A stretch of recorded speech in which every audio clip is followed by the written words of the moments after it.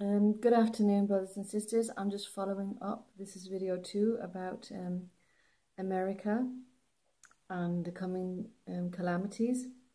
So, as I had mentioned previously, Ezekiel was the book that the Lord really used to speak to me concerning his judgments that are coming to America. And he gave me a lot of the reasons why he's doing it. So I've just listed out some of the scriptures here, and I'll just go through some of the things. And these are also confirmed in some other books in the Bible that are kind of more known to be speaking about kind of mystery Babylon, which is the term often used for America, which I believe is America. You know, people say it's other things, but if you look at the conditions and everything, the character, then it certainly falls in line with America. But I just believe it's confirming, because it's confirming the scriptures that God had spoken to me originally about concerning America. So I'll just say some of them. Ezekiel 6:4, the sin of idolatry. Ezekiel 6:9, the whoredom, and that our heart has departed from the Lord. Pride is one of the big sins with America that I felt God was pointing out, that she's full of pride. It says that shame shall be on all their faces, the land is filled with bloody crimes, and the city is full of violence. In Ezekiel 8:3, it says they have provoked God to jealousy, they've provoked the Lord to jealousy. Ezekiel 8:7-9, it talks about secret societies and secret abominations that are going on in secret places. And I want to say this about America, the Illuminati, that, you know, a lot of us who've done any kind of research have uncovered about the Illuminati. But right now, when you look at the music awards, American music awards and such, it's like they're not covering up anymore. They're not hiding it anymore. It's become, to me, very clear. Even in some of the movies they're releasing, the themes of the movies, the kind of subtle dark themes in certain movies, are very, you can tell the handprints of the Illuminati are over it. So they're not even hiding up anymore. They've just become brassy and bold about this. So anyway, that's what Ezekiel talks about, that in 8:7-9, secret societies. The people say, God sees us not, the Lord has forsaken the earth.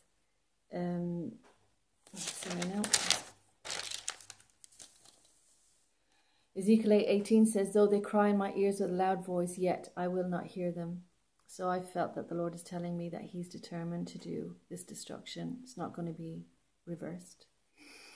9:4, he will mark those who are his to protect them from destruction. And I believe that's true as well, that God can protect his own. If you're a Christian, then you ask the Lord to protect you and make you prepared and receive your instructions from the Holy Spirit concerning this.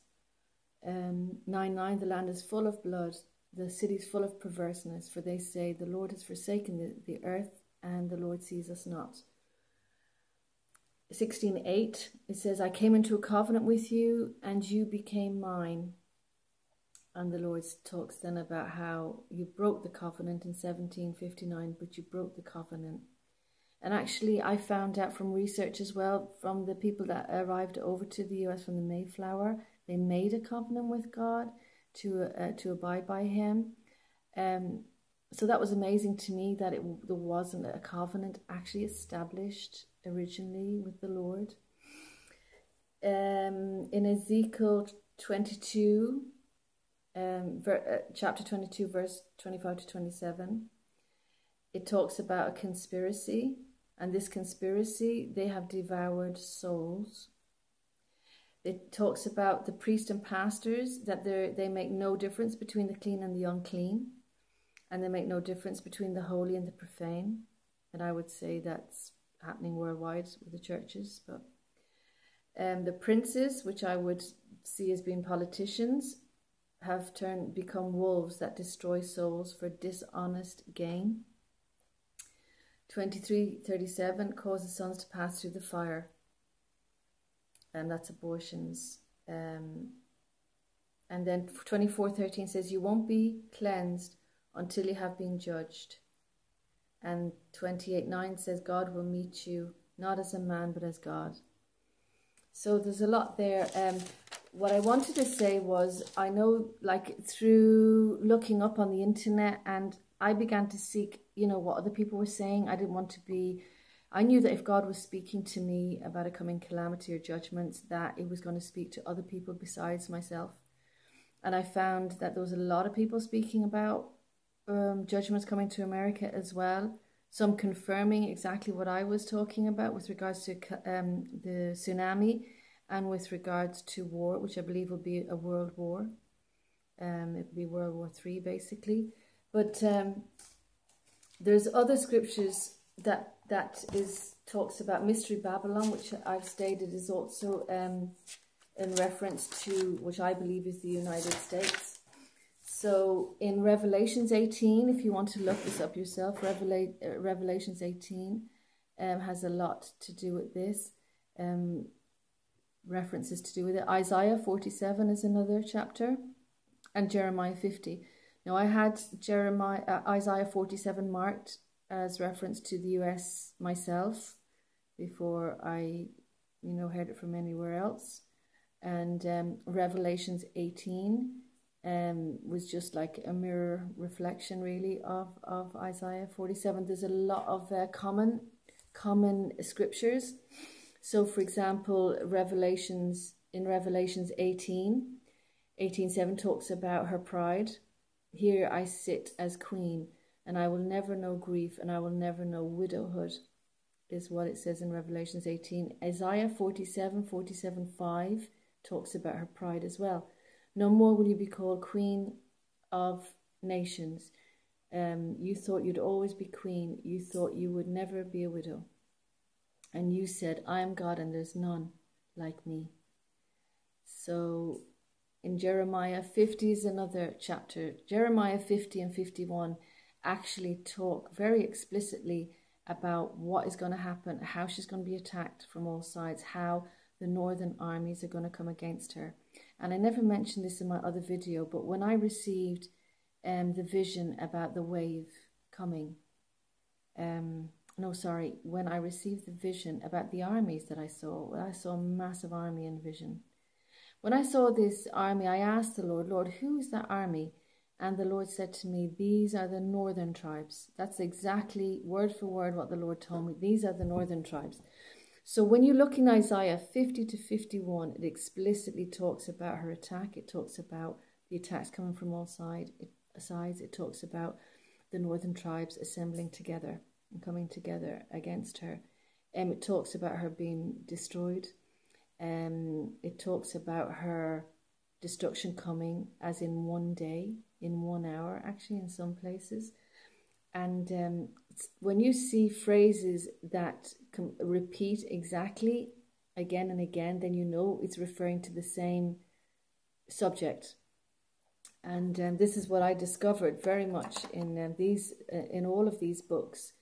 In Revelations 18:8, it says, because of this, in one day she will be struck with plagues, and she will be burnt with fire.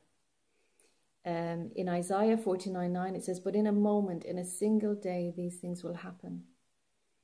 And if you think about it, like, this could never have happened before this era. It can't have been ancient Babylon or an ancient city, because only now do we have the capabilities of blowing up an entire nation in an hour, in a day. That destruction can come so suddenly. I know this is very, very scary stuff, and if people haven't heard anything concerning this, it may be very alarming. But I would ask you to seek and ask the Lord about it. I would ask you to seek God for yourself, and to listen to him and hear what he has to say to you about this. But really, I'm speaking this out just to be an alarm bell for people to get their lives right with God, and to take God very serious, and to repent from sin and turn away from any sins. If you're in sin, in known sin, that what you're doing would be displeasing to the Lord. You need to get out of that, and just to walk right with God. Get into the Word of God. Begin to seek the Lord in your personal chambers. Begin to seek him in the Bible. I would say this very much. I would very much encourage people to do this. If you don't know the Lord, you need to come and turn to Him. You know, Jesus Christ is coming back again. You know, it's stated in the scripture. Jesus Christ says, when you see all these things happening, earthquakes in various places, when you see the increase in these signs and disasters happening, then you know that Jesus Christ is coming really, really soon. I believe He's at the door, you know, so we need to be ready. We need to be prepared for His coming. We need to make sure that we received Him as our Lord and Savior. He's the only one that can take sins away. So anyway, in Jeremiah, here's just a few scriptures here. It says,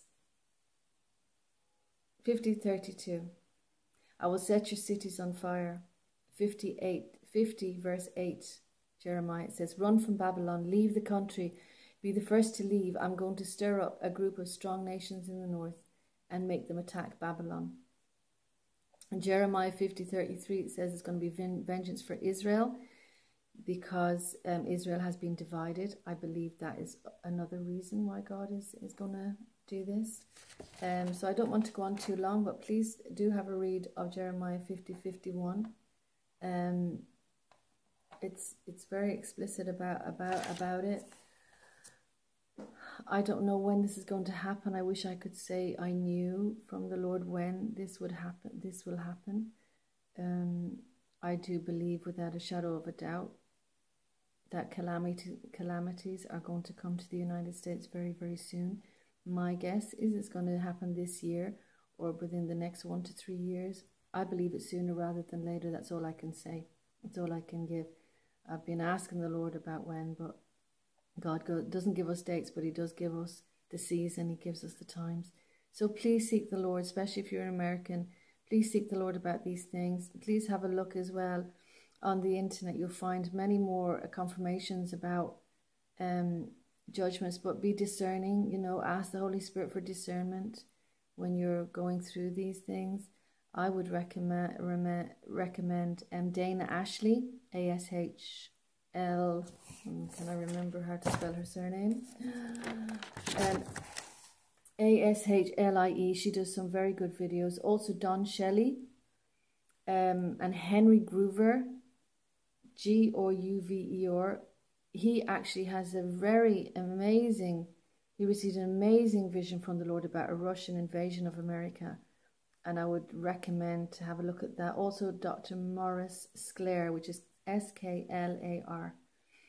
He's a tremendous vision as well. So please have a look at these and prayerfully to consider these things. Love to have your comments. Yeah, please do leave your comments. Thank you very much for watching this video. God bless you.